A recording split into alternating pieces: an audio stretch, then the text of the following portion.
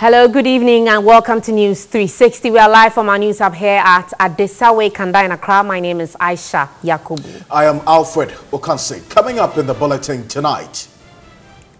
News 360 headlines is brought to you by Deluxe Paint. Having insecticide spray and coil. Piccadilly Biscuits. And My Life Insurance. 2 University of Ghana lecturers implicated in sex for grades investigative piece by BBC Africa Eye.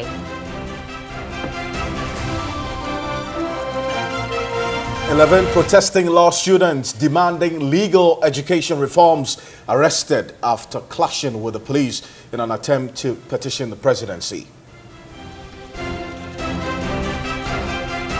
Also, Technical University Teachers Association of Ghana declares indefinite strike to press home demands better conditions of service. An executive director of the Institute for Democratic Governance, Dr. Emmanuel Akwete, advocates law to ban governments from initiating new projects in election year. And on the international front, UK Prime Minister Boris Johnson tells European Union Brexit ball now in its courts.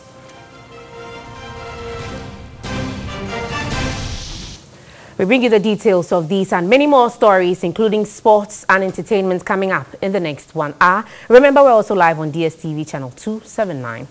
Also live on TV3 Ghana on Facebook. Now, 2 University of Ghana lecturers have been implicated in the sex for grades investigations carried out by the BBC Africa Eye. Excerpts of the 1-hour documentary shows Dr. Paul Kwame Butako of the College of Education and head of the European Studies, Professor Ransford Jampo, in a compromising situation with undercover journalists who posed as students of the University of Ghana.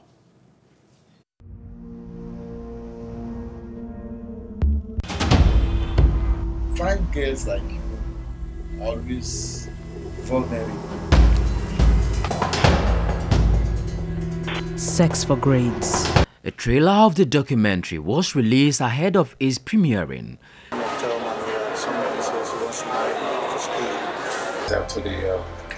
How many guys today?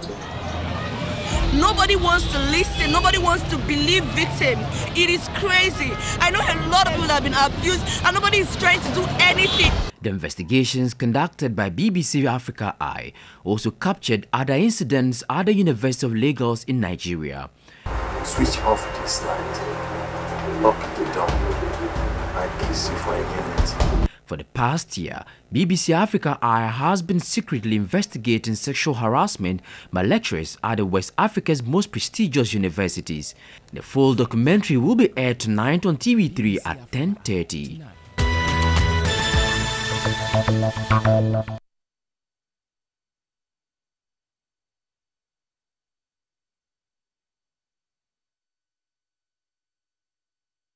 Now, in his reaction, head European Studies at the University of Ghana, Professor Ransford Jampo, who agreed to speak to TV3 but later declined, has served notice to sue the BBC for defamation over the investigative piece. Now, in a statement, he indicated he is the target of an agenda to tarnish his image, insisting he does not demand sex for grades. He said he has been advised not to speak, but his students insist that he says something to clear the air. Remember, we're going to show it live at 10:30 p.m. tonight on TV3.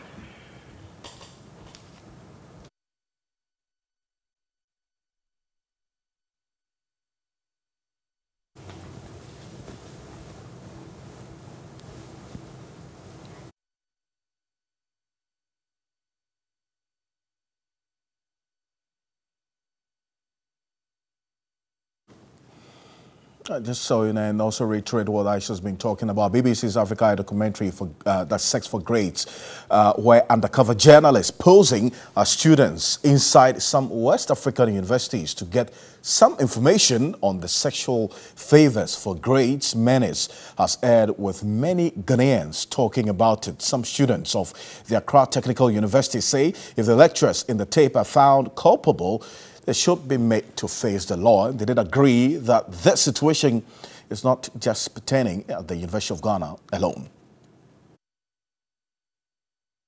we are the future leaders, come to think of it. And at this point, if we should engage in this or we should trade in sex activities, then it means that we do not have any future at all going out there. Because at the end of the day, it is the image of the university. Let's look at the students of the university when they are done with school, taking the certificate of the university outside. How are we going to be looked at, especially when you're a female? So everyone is going to be like, oh, you had a first class, but then it's not genuine. If the lecturer has sex with you and he gives you a grade, like after your university life here, is he going to give you sex for job?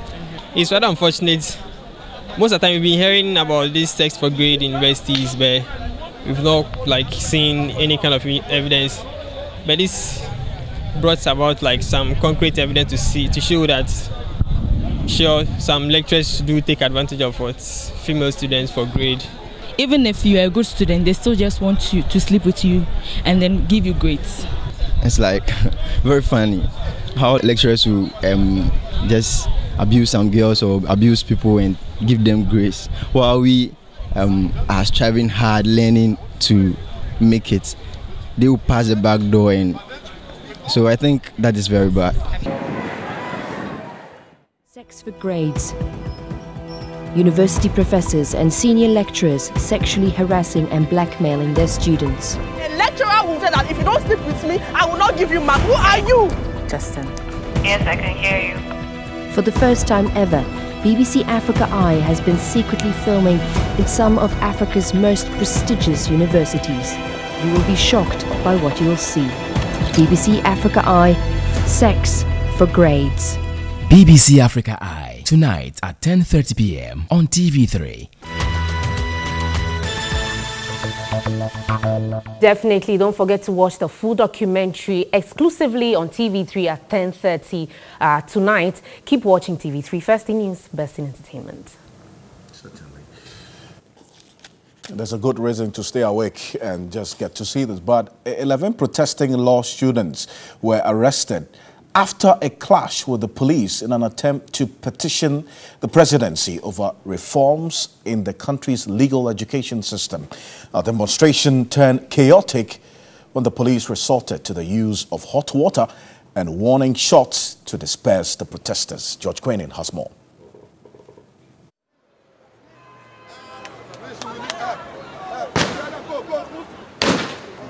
What started as a peaceful demonstration turned chaotic when the police would not allow the protesters to the Jubilee House. 11 of them were arrested, with the cameraman of Yen.com sustaining injuries. It's not an AK-47. The police are saying it is called a shocker or whatever it is, I don't care. But he just started firing, po, po, po, po. I tried recording with my phone. He threatened to damage my phone, so I put my phone away. My cameraman was just beside him, and he shot him. The thing hit his hand. And the police around are insisting that it is not a gun. It is not a gun. He has not been shot. They've taken him away in the police car. They claim they are taking him to the police hospital to examine him whether or not he's been shot or not. The initial plan was to get to the Jubilee House and petition the executive on the challenges existing in Ghana's legal education. And that attempt was foiled by the police when the protesters got to this very destination. As you can see, this is one of the shoes of a protester that has been arrested, and we are told about 11 of them have been arrested by the police. And the members, I must say, are so frustrated about this development. The protesters thereby refused to proceed to the Jubilee House even after the Deputy Chief of Staff, Abu Jinapo, had asked the police to allow them entry. But you endorse what's happening this afternoon? I don't know what is happening. Many of them have been arrested. Many of them have been arrested. Yeah. Well, that's the police people doing their work. I don't know anything. I've just But you have instructed them to come? They should come and present their petition. We are ready the police to are not allowed. They earlier marched from the Ghana School of Law to the ministries, where they presented petitions to the Chief Justice and Attorney General. They diverted from the original route to mass up at the Ghana Bar Association office, where a meeting was ongoing. It is not that people do not know the problem. Everybody wants a solution. But I believe that once you have made your voice heard, the powers that be, my position has been stated clearly in my speech. So just go back to my conference speech. I have said it clearly. The protesting law students and sympathizers are demanding reforms in Ghana's legal education system. The SRC president of the Ghana School of Law, Jonathan Alua, has been arrested. They've been beaten, brutalized. Why? Just because we want justice. Is that how the government is going to treat Ghanaian students? Is that how you deal with our students? You claim to be a listening government. Now is the time for Nanado to show to the Ghanaian people that he listens, because this is a voice that reflects the shades of opinion in this country. The demonstration is on the back of the recent failure recorded at the Ghana School of Law when only 128 students out of 1,820 candidates who sat for this year's entrance examinations passed. Meanwhile, Deputy Chief of Staff Abu Jinapo has refuted allegations that government agrees to the capping of admissions in the law school. He was reacting to the protest by law students who are calling for legal education reforms. The Chief of Staff had instructed me to be on standby to receive a petition from some demonstrators. Therefore, the government has absolutely no difficulty with citizens demonstrating, as it is their right in a democratic dispensation and a democratic culture such as ours. And the presidency was absolutely willing and ready to receive the petition from these demonstrators. And I think that point ought to be made and made very clearly. The matters as they relate between the police and the demonstrators, I'm not fully appraised of, and therefore I will not speak to it. Deputy Chief of Staff Abu Jinapo agreed to calls for continuous reforms in Ghana's legal education. It cannot be the case that the government wants to restrict legal education in our country or restrict the number of people who turn out to be lawyers. It cannot be. In any event, as I've stated, the government has no mandate to regulate legal education. And I heard the Chief Justice. I'm not too sure that what the Chief Justice meant was mass production of lawyers. What she actually was speaking to was quality of lawyers, was the standards. And all of us must be concerned about standards when it comes to professions in our country, be it medical doctors, lawyers, accountants, auditors, or whatever. We all have to be insisting on the production of such professionals who meet the requisite standards and global standards, because without that, we're going to have a failed society. So we're heavy on this, indeed. I don't know, more of you have been sending us your messages on our various social media platforms. It's TV3 Ghana on Facebook. But Jonathan Alua is the SRC president of the Ghana School of Law. He joins me in the studio to narrate exactly what happened. Jonathan, it's good to have you. Now, I do know you were also arrested amongst the 13 who were arrested, we understand. And have you all been released? Yes, as it stands now, we are all out of custody. I see. And on bail? Yes, we are on police inquiry bail. I see. What charges were preferred? That's if you do know. Yes, so the caution statement said in it that we're being charged for unlawful assembly and conduct conducive of a breach of the peace. What did you, I mean, did you have legal counsel to understand what exactly they meant by unlawful assembly? Because from what we do know, you said you had permission from the police to do this. No, you see, we didn't need permission. I mean, that's the position of the law. But we had notified them, which is what the law requires. We notified them 10 clear days ahead of time. If you take the weekends out, that's 8 days. The law requires 5 days prior notice. What happened was, after we notified the police, they made an attempt to prevent us from demonstrating. And so we wrote to them and told them that pursuant to our initial letter, arrangements were far advanced. People were traveling from Cape Coast, from Kumasi. They had made arrangements, and so it was practically impossible to prevent the peaceful demonstration. And so we're going to go ahead after having notified them. It would interest you to know that today, when we're about filing out, the police appeared, but over 20 men, indicating that they didn't want us to go on this peaceful demonstration and that they didn't have the men for it. And our position was, we understand our rights and we know that we have complied. We are legally justified in marching. And so we proceeded regardless. And your people were with us. We were very peaceful. We went through the high streets. So what triggered the firing of the warning shots, the use of the water cannon, and then also I understand there was firing on some tear gas as well, which led to some of your students who were asthmatic reacting, I understand. So the police said they didn't have the men for us. And so the entire way, as I was saying, we went by ourselves. We organized ourselves, we filed, we sang, and then we walked peacefully from the AG's office to the Ghana Bar Association office. And then on our way to the Jubilee House at Akwaje Interchange around Afrikiko, we were confronted by the full complement of the police with their, their vehicles and everything. And they stopped us, and we had already sent someone ahead of us to let them understand that we are marching peacefully, and we need, at least we can even have a delegation go. They refused that. So in the heat of the movements, we were trying to calm our students down and ask them to move to one side of the road so we can negotiate at least and get a delegation to present our petition. It happened too fast. Before we knew it, they were spraying the water cannons, and they were firing shots, and a number of people were hit by plastic pellets. And so I was in the middle because I was trying to get everybody to calm down and move. And so somebody came to me and said, "Presido, they are arresting some of us for no reason." And I was alarmed. As a leader, I had to find out why they were picking up some of my people. So that's how you approached them. Yeah, that's how I got arrested. And then you were also eventually arrested, and they had 13 of you in custody. Yeah, they had 13 of us in custody. I see. And could you confirm that some of your students, your colleagues also reacted to the firing of the tear gas? We understand some of them had to be rushed to the hospital as well.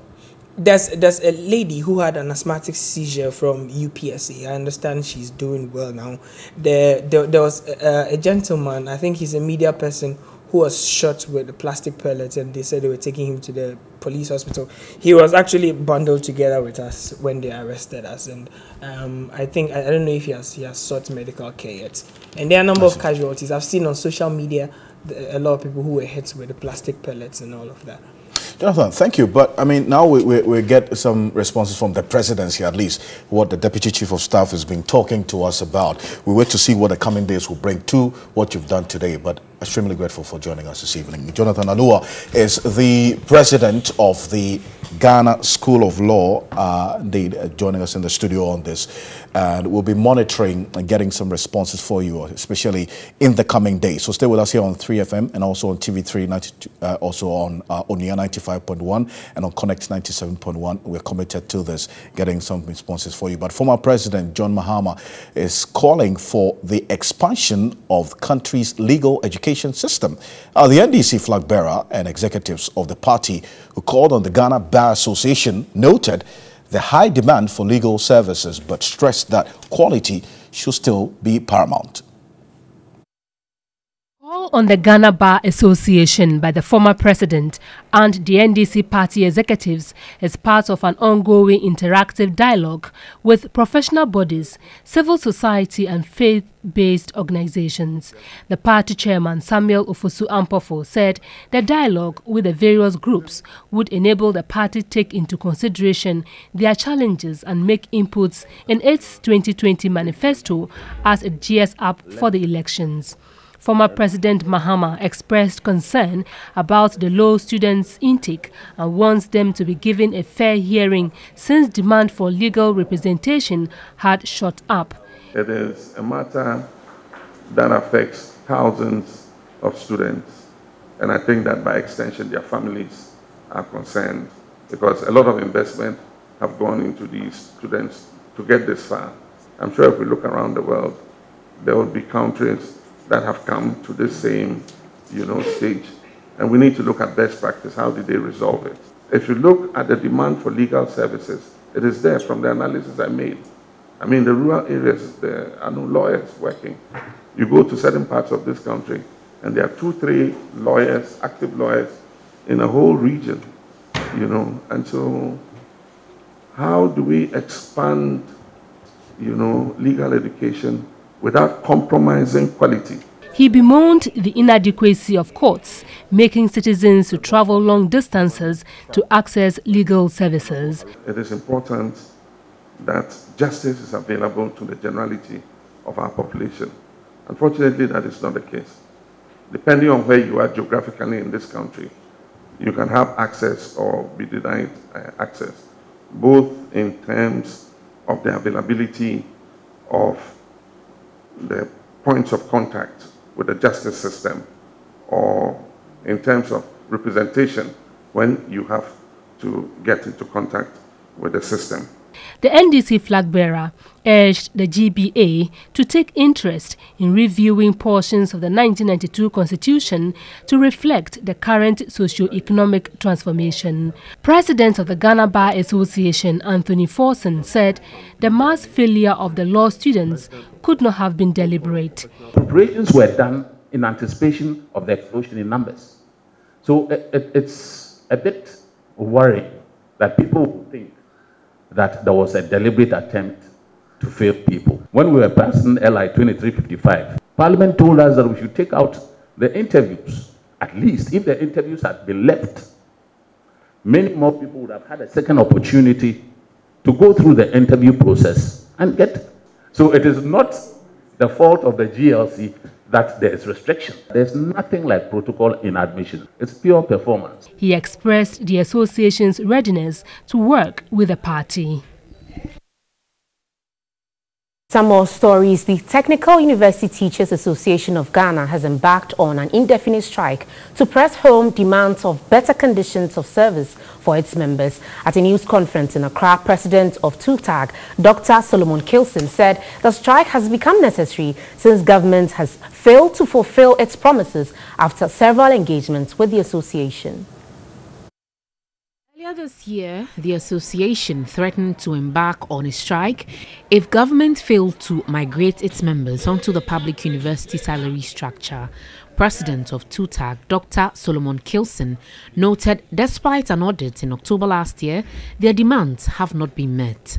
TUTAG has been left with no choice but to embark upon an indefinite strike action to press home our demand on government to implement the conditions of service of public universities for staff of technical universities and the release of the NAB report by NCT. TUTAG insists it had followed all the due processes for the resolution of their concerns and is hopeful the industrial action will get them the desired results. The NCT, as part of the migration process, has reviewed the scheme of service of TUs above the standards in other public universities in Ghana. Indeed, an iron fist has been applied to TU standards. Yet, when it comes to receiving the emolument of the university lecturer, it still remains a mirage. The strike will be undertaken by staff of all technical universities in the country.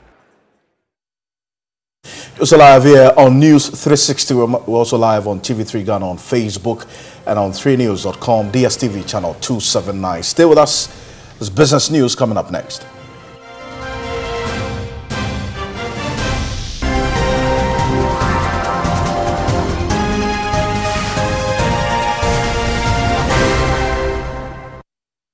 Thanks for staying with us on NEWS360. It's time for business.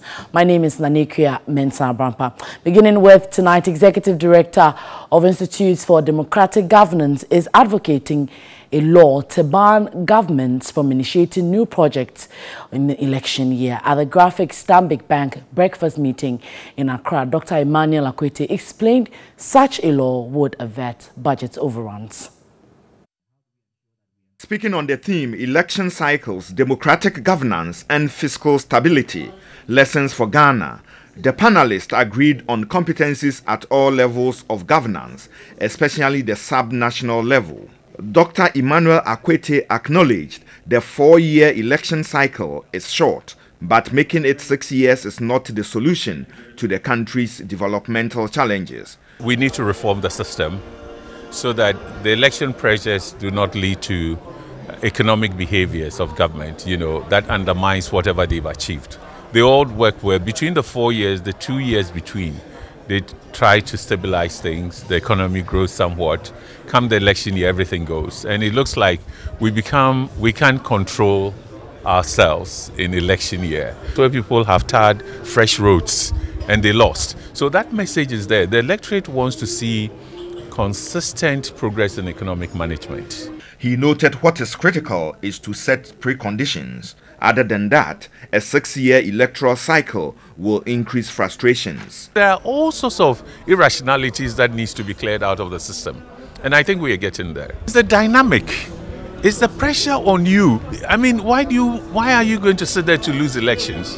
when you know what is in the pipeline, and so it's a structural problem. An associate professor at the economics department of University of Ghana, Professor Eric Osei Esibe, underscored the need for the local authorities to be resourced to be fiscally independent and accountable owing to the possible election of MMDCEs. It might not be too big, but if every household is paying something little, if every plot is paying something little to the local government, and the local government are able to account, there's an issue of accountability, there's issue of capacity at that local level, because there's one thing collecting and then one thing also properly managing what you have collected. The graphic Stanbic Bank breakfast meetings are aimed at raising pertinent issues and proffer solutions to inform national policy. And the Maiden African Cocoa and Chocolate Expo has been held in Accra to celebrate innovation and encourage the consumption of cocoa products. The event, which attracted exhibitors from Ghana and Togo, is expected to grow into a sub-regional cocoa fair. The event was under the auspices of the Ghana Export Promotion Center and Know Your Cocoa Foundation. It was also to generate new business ideas and talent in value addition to the cocoa bean. With a combined population of 1.2 billion people, I can imagine the opportunities that will be available for our cherished exhibitors and operators in the value-added cocoa space to export their products to consumers within the continent. However, the benefits of this may not come to them automatically, as it calls for preparation and the ability to compete. Delivering the keynote address on behalf of the Ministry of Trade and Industry, Tim Donko noted cocoa has the potential of generating more revenue for the nation. I am certain that ultimately some of the products from this expo will help derive the maximum revenues from our major export crop. The three-day event included a three-day forum on prospects of the cocoa industry in West Africa. The global value chain of cocoa is worth over $100 billion, yet Ghana and Cote d'Ivoire manages only $5 billion, though the two countries make up majority of the world's suppliers of cocoa beans. In Ghana, some 800,000 farms and households receive 60% of their annual income from the cash crop.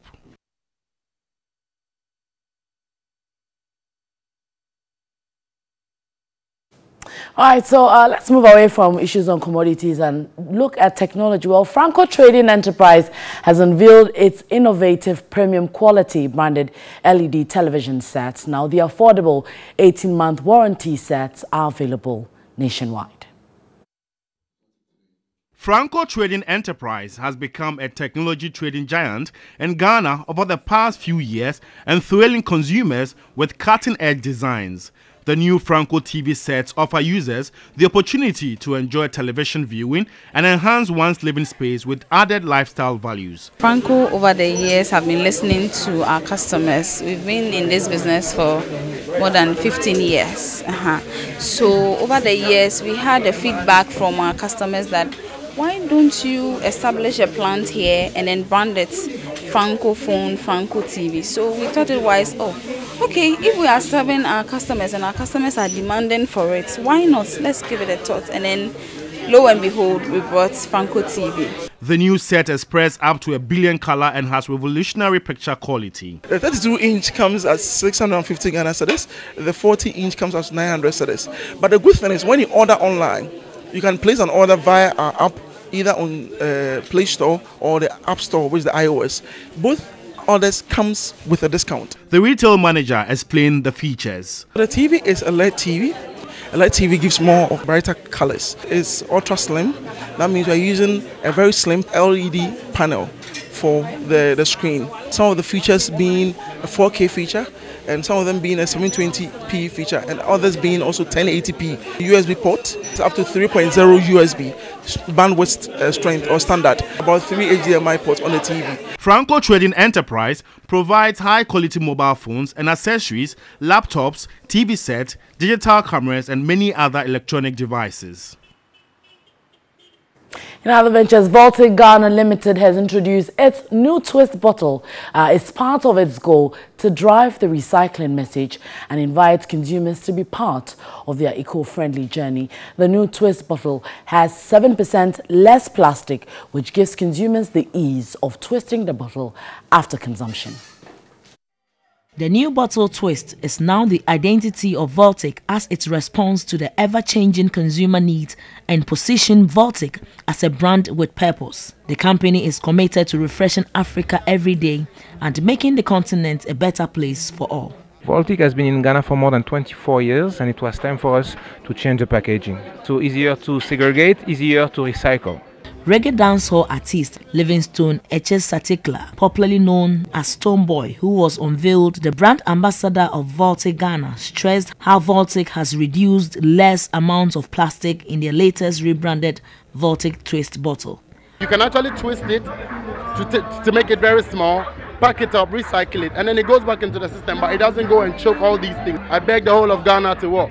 Come on board, go buy Voltic, because Voltic is the only one that has the twist bottle that you can actually twist to be small and keep away from, the environment. Voltic Ghana, in line with its unbridled commitment to recycling, remodeled its bottle into an eco-friendly pack, affirming Coca-Cola Company's 2030 campaign towards a world without waste. Voltic knows that they are part of a larger issue, but unlike other brands, what they do is actually commit funds to solve the issue, to be part of the solution rather than just ignoring it. Number one is a new bottle, less plastic, so it's actually a better bottle than the rest of the competitors, and also they support us in actually aggregating volume. So through their support, you have been able to generate more than 800 tons in 1 month alone of PET that's been removed out of the system and can be put to new use. Voltic Ghana Limited is a unique brand that has remained the market leader for 21 years. It engages the packaging and distribution of Voltic natural mineral water and the distribution of the Club Minerals range of drinks since 1995, with one facility at Media. And just before I wrap up, a statement coming in from the receiver of the defunct savings and loans companies. Well, he has said that some depositors of the defunct firms are yet to submit their proof of debt forms to enable them retrieve their money. And, well, consequently, it is the intention of the receiver to extend the period for depositors to submit their POD forms to accommodate the needs of depositors who are yet to do so. And the notice is given that depositors who have not yet submitted their claim forms should do so by or before Friday, 18th October 2019 for validation. You can check 3news.com for the detail of this particular one just coming in. But that's it for the business segment. My name is Nanikia Mensah Brampathy. In entertainment tonight, contestants in Ghana's Most Beautiful took turns to share their views on the controversial comprehensive sexuality education at CSC, which generated heated debate across the country last week. Whether to teach a new curriculum that's going to tell the children more about sex and sexuality, where would you stand? All 10 remaining contestants had equal opportunities to share their thoughts on the purported introduction of sex education and the level at which it should be introduced. Making the first appearance on stage for the night was Upper East Regional Representative Aisha, who was tasked to assist her nephew through a school assignment on sex education. She noted teachers and parents have a shared responsibility in educating their children. These days, children are very curious. But as you teach the child sex education, you are inculcating in the child some values in your home. Every home, every parent has values. And I'm sure that the more you teach the child and you win the mind of the child, then you win the heart of the child as well. Having been a victim, Oti Regent's Nana is all for the introductions of CSE in schools. However, she believes basic school pupils are too young for such information. Hence, its introduction at the secondary school level would be of great value. For SAR, comprehensive sexuality education at an early stage will go a long way to keep young people informed when faced with any form of harassment. Most people people don't even know that if I'm talking to Johnny and I touch Johnny's breast or Johnny's buttocks, I am harassing Johnny. You can't touch my own. No, I won't. I won't harass you. If all these things are taught and are encouraged in our societies, I believe it's going to help. At the end of the 3-hour presentation, Aisha emerged star performer, while Northeast Region's Yaya was adjudged best costumed for the night. I feel super excited. Like, I don't know what to say. I want to say thank you to God Almighty for making this possible. I was just being real. I just told myself it was going to be a discussion. I was just going to talk from my heart. I wasn't going to write any script, to memorize anything, but I'll just speak from my heart, and that is what I did. The show ended in jubilation as the remaining 10 ladies got off the eviction hook.